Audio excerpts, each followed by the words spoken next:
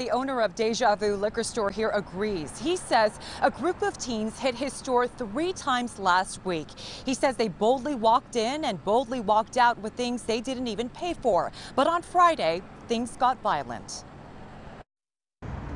3 teen girls went into Deja Vu liquor store Friday afternoon and weren't going to let the clerk stop them from stealing vape pens, cigarettes, and alcohol. He tried to stop him, but no, don't do it. The store's owner, George, didn't want his face shown on camera, but he showed us his security video where you can see one of the girls throwing a punch and causing chaos over the counter. As they were about to leave, the girl in the white top punches the clerk in the face again.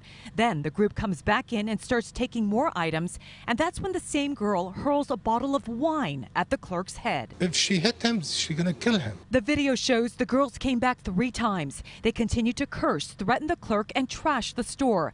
But before leaving for the last time, they had a message for the clerk. You cannot touch me. I can do whatever I want because she's underage. She knows it's nothing gonna happen to her. No consequences, no punishment. The law too soft. George and many store owners are frustrated. They're victimized over and over again, many times by the same people.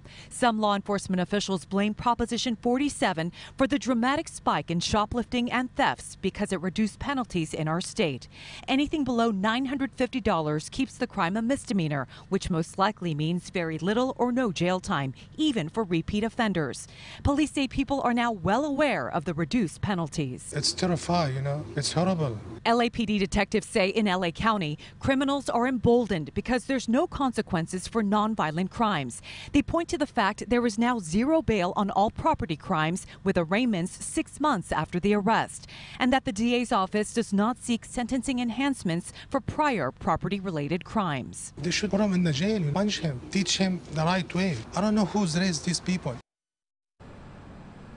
Now, detectives on this case say because that bottle of wine was thrown at the clerk's head, because force was used, they are treating this case as a felony regardless of the girls' ages. Now, detectives do say they're working some pretty good leads, but if you have any information that can help identify and locate those 3 teens, please call detectives at LAPD's Topanga station.